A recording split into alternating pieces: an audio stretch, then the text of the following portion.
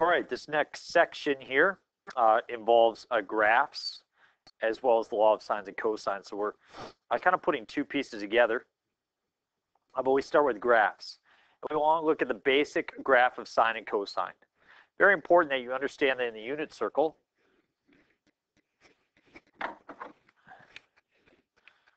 we covered a number of different values. So for example, this coordinate started as 0, 1. I'm sorry, 1, 0.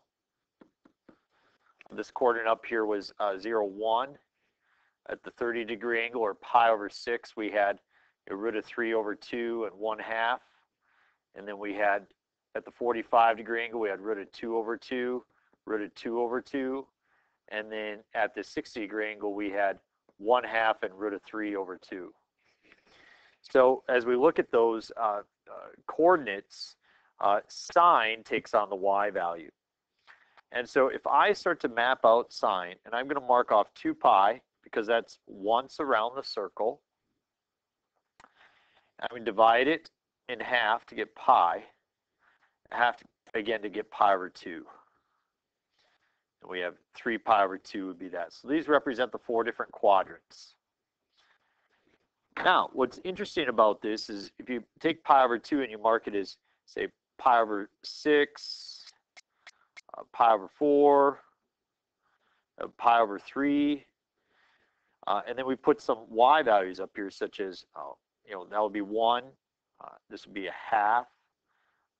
We have root of 2 over 2, and root of 3 over 2.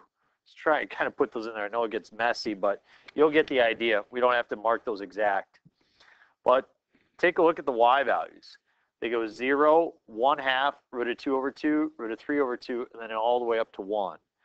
So we start at 0, and then 1/2, then root of 2 over 2, root of 3 over 2, and finally we get to 1. And then as you go around the unit circle, those values go back down. So finally we get to 1, -1, 0. So the y value is 0 at pi. And then it goes below the x-axis and back up. So the important thing to know is that sine starts at 0, and it has this wave shape that exists about it. And it continues like that around the other side. It looks like a wave. Begins at 0, looks like a wave.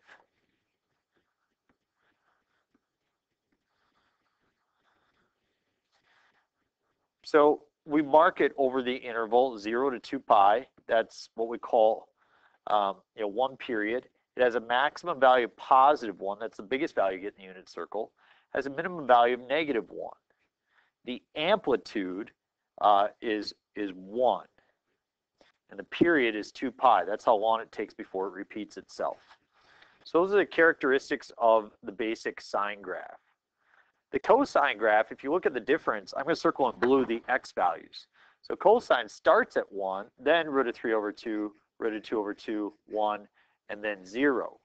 And then by the time you get over the other side, then it gets to -1. So what's different about the cosine graph, we still mark off 2 pi.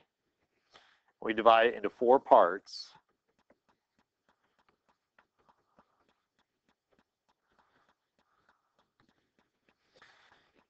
The difference is it starts up at 1, and then it drops, bottoms out, and heads back up.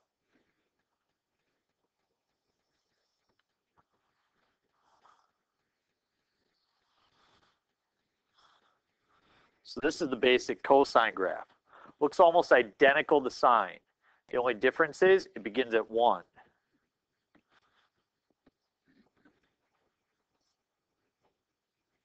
So over the interval of 0 to 2 pi, it has a maximum value of 1, a minimum value of -1. The amplitude is 1, and the period is 2 pi. Period is how often it repeats itself. So if you look, we start up here at 1. When does it finally get back to that spot? Well, a full 2 pi units it takes in order to get to that spot. That's because it's 2 pi is once around the unit circle. The amplitude, that's this distance right here. from its middle of rotation to the top or the middle of its rotation to the bottom. That's what the amplitude means. So we are going to perform some transformations. We're going to look at y is equal to a sine of bx minus c plus d. However, today we're just going to focus on a and b. So if that's your function, the amplitude is the absolute value of a, and the period is 2 pi divided by b. Same thing for cosine. Amplitude is the absolute value of a, period is 2 pi divided by b. We can spend a lot of time on this. We're going to show you the basics of graphing these things. And we're going to start with this guy, y is equal to 3 cosine of x. So the amplitude in this situation is equal to the absolute value of 3, which is 3. The period is equal to 2 pi divided by the number that sits in front of x. The number sitting in front of x is 1, so the period is 2 pi. So I'm going to mark off 2 pi on each side, a positive and a negative. I'm going to divide it into 4 parts.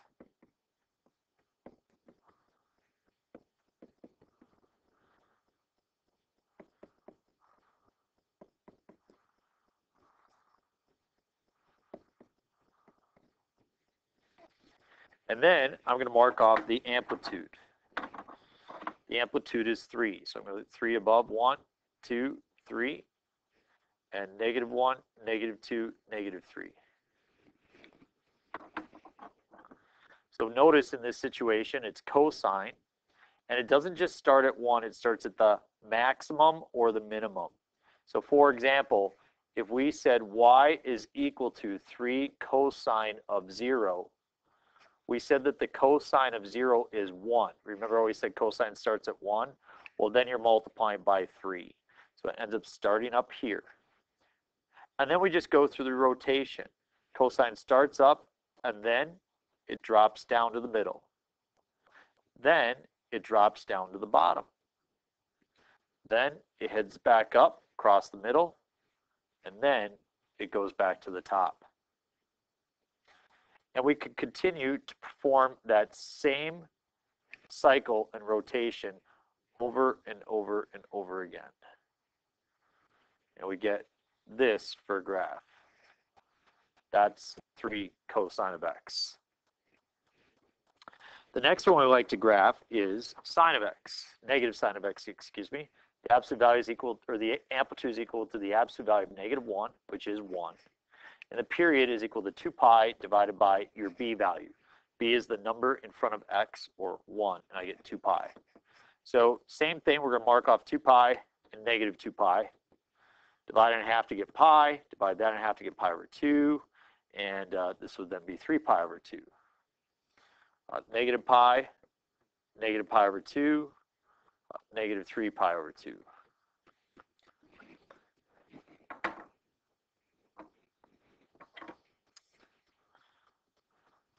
So mark 1, 2, and 3. 1, 2, and 3. Notice that this graph, it just goes up to 1. Sine starts at 0. Now, normally what we would do is we would head up to 1, because that's the amplitude. And then, like so on and so forth. But if you notice, there's a negative in front. And that's going to create a vertical flip. So instead of the dots going like that, instead of starting by going up, it's going to start by going down.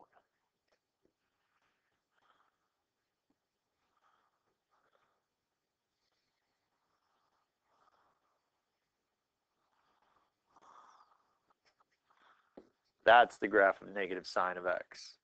So you can see how it's flipped. You can also see when you compare it to the 3 cosine that we just graphed, it's much smaller. If you look at the next one, 4 sine of pi x, the amplitude is going to be equal to the absolute value of 4. The period is equal to 2 pi divided by the number in front of x. The number in front of x is pi, so you get 2. So the amplitude is 4, the period is 2. So I'm going to mark off 2 and -2. Divide 2 in half, I get 1. Divide that in half, I get 1/2, and 3/2. -1, -3/2, negative 1/2. 1, 2, 3, 4. 1, 2, 3, 4. Sine starts in the middle or at 0, and then it's positive, it's going to head up. It's going to go all the way up to 4, cross back over, head on down to the bottom, and back up. That is one rotation of the sine graph. We're going to show another rotation back here.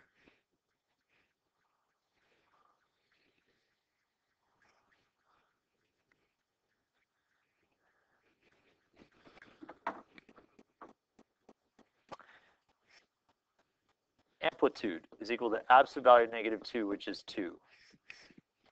Period is going to be 2 pi divided by, the number in front of x is 1/3. So we have 2 pi divided by 1/3.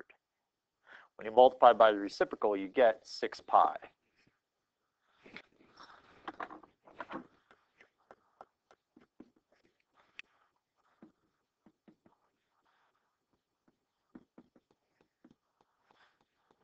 Now, this is where everybody says, I don't know how to divide this stuff up.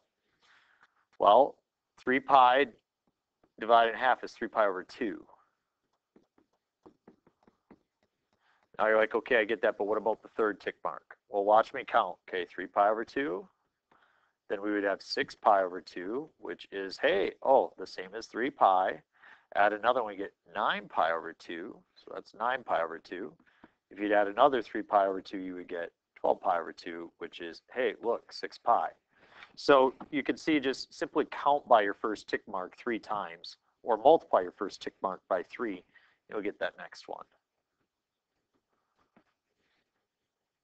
Okay, the amplitude is 2. So I'm going to mark off 1, 2, 3, 4. 1, 2. And so we're going to go ahead and, cosine. Now, if you remember it, if we plug in 0, the cosine of 0 is 1. So negative 2 times 1 is negative 2. So you can see cosine will always start the maximum or the minimum, whereas sine starts at 0. So cosine is now going to start down there. You see the negative flips it upside down. So then it's going to go up from there. So it's just flipped from what it normally is. You would say normally it wants to start up there at positive 2. Now it starts at negative 2.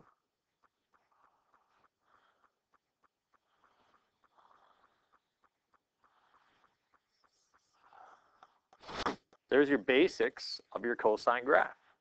Okay. We'll do one more here. I don't think I have these on your assignment, but I just want you to understand the differences. Sketch a graph the following on the same axes. We're going to look at this guy. I see the amplitude is 2 and the period is equal to 2 pi. And here I see the amplitude is 6 and the period is 2 pi over 4 or pi over 2. So watch how I mark this off. We're going to go 2 pi, pi, pi over 2, and 3 pi over 2. Negative 2 pi, negative pi, pi over 2, and 3 pi over 2. So, those are negative. So we often graph things individually. So if you look at these graphs, those are all graphed as just a single graph. But what if you put them on top of each other? How would they compare and contrast? It's important to note some of those changes. I'm going to mark this as a 2, 4, 6. And then negative 2, negative 4, negative 6. There we have it. Now I'm going to do the top one in blue. And I'll do the bottom one in black. Okay. So if the top one is in blue, it's negative 2 sine. So I'm going to start here. And then I'm going to drop to 2. Back up, and down. I do that same thing on the other side. Now the difference is, with the next graph, I'm going to go all the way up to 6 and down to negative 6. But look at the period. The period is pi over 2. So that means I have to do one full rotation by the time I get to pi over 2. So I've got to go up, down, and back up by the time I get to pi over 2. So it's going to repeat itself 4 times as often as your first graph. And it looks kind of messy, but if you were to graph this on your graphing calculator, they actually look identical. I should say it looks very similar to what I have right here. And we're going to check that out here in just a second. Okay, so part of what I want to show you is I'm going to turn on my calculator. And it's really cool how you can see these graphs side by side. If I go into y equals, I'm going to type both of these, -2 sine of x. And then after I... Okay, so we got -2 sine of x, and then we're going to have 6 sine of 4x. Type that in, and here's what's really cool is if you, first of all, mode, notice that our x values are set up in radians, not degrees, so you won't be working in degrees or radians when you graph this. So graphs, we will work in radians. The other thing is you press window, my minimum x value is -2 pi. My maximum x value is +2 pi. My minimum y value, or a scale, so scale is your tick mark. Looks like my tick marks are every pi over 2. My y minimum is -6. My y maximum is +6. And my tick mark is every 2. So watch how close your graphs are. So that's the first one that we drew. That's that's the blue one. You can see our drawing is like spot on. Now look at this next one. Exactly like we said, you know, bunch of ups and downs, 4 times what you have for the other one. So although my graph may look really, really sketchy and like, okay, how accurate is that? You can see it's super accurate. So we'll check it out in class. See you soon. Have a good one.